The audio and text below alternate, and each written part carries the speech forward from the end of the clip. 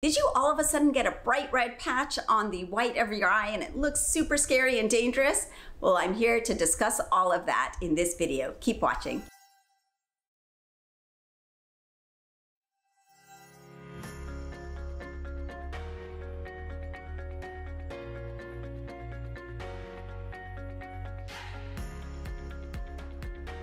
Hello everyone, I am Dr. Rupa, board certified ophthalmologist, and on this channel we talk about eye health, eye surgery, and eye makeup health. So if any of that interests you, please hit the like and subscribe button so you can follow along and get these eye health videos straight away as soon as I make them. All right, what is this scary thing? Likely if you are watching this video, this recently happened to you and you are nervous as to what it means. Well, the reassuring part is this is not dangerous and it is not vision threatening.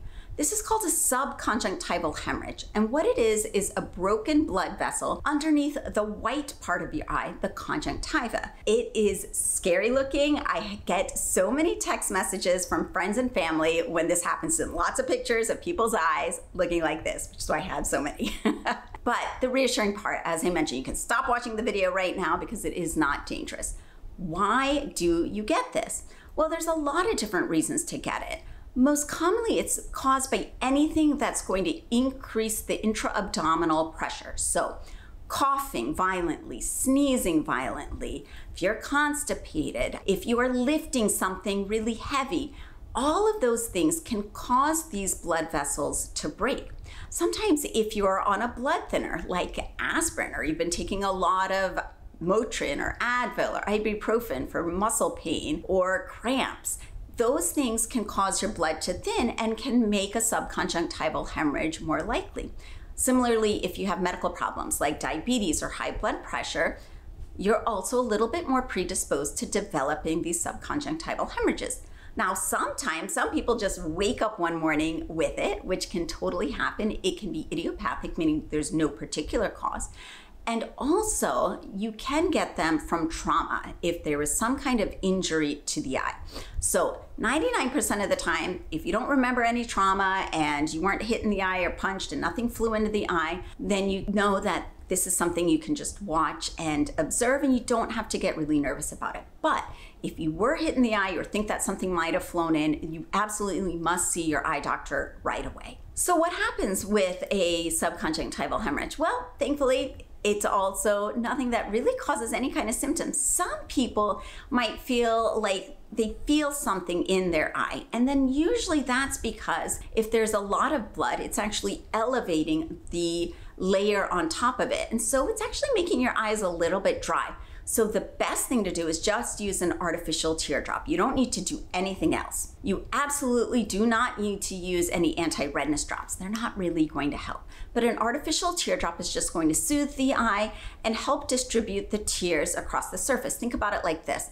If you had like a mountain and your eyelid is trying to blink and it's trying to distribute the tears across the surface, but because you've got this mound, the subconjunctival hemorrhage, like a little mountain, it's not allowing the tears to distribute evenly across the surface of the eye. And that's why you feel kind of like the eye doesn't feel as great. Maybe it might feel like there's something in it or gritty or even just dry. And so using the artificial teardrops helps. All right, how long is it going to take to go away? Well, it's just like any other bruise. So first, don't be scared if you notice you wake up one day with the red patch and then it seems to be spreading. That's really common. As it starts to heal, it dissipates amongst the fascial planes of the eye. So that's nothing to be nervous about. And eventually it's going to change colors, just like a bruise, yellow, green, etc. And it's going to eventually get to that off-white color, but it can take a couple weeks to resolve completely. And especially if you are on blood thinners for medical reasons, or you have these underlying medical problems that make your blood vessels a little more fragile, it might take you a little longer for the hemorrhage to resolve completely. But again, it is not worrisome and it's not dangerous. You absolutely do not need to stop your blood thinners if you're using them, if your doctor recommends you keep using them, or if you're on a muscle relaxant for neck pain like I've been on for the last several days. you don't need to stop it because of the subconjunctival hemorrhage. The blood is not going to cause any kind of blindness or problem with the eyes. So I hope that reassures you guys that what you've got is nothing to be too concerned about unless you have that history of trauma. And if so, like I mentioned, go make that appointment with your eye doctor. If you've had a subconjunctival hemorrhage, drop it in the comments below. How long did it take for it to go away, and what caused it, if you know? I'd love to hear you guys share your stories. And if you have any other topics you would be interested in me talking about, please drop those in the comments below. I definitely read every single comment, and we'll try to start really addressing these in videos. Until next time, I'm Dr. Rupa. If you wouldn't mind taking just a minute to hit that subscribe button, follow along, check out some of my other videos on eye health that you might be interested in. I would be really appreciative. Once again, I'll see you soon. Bye-bye.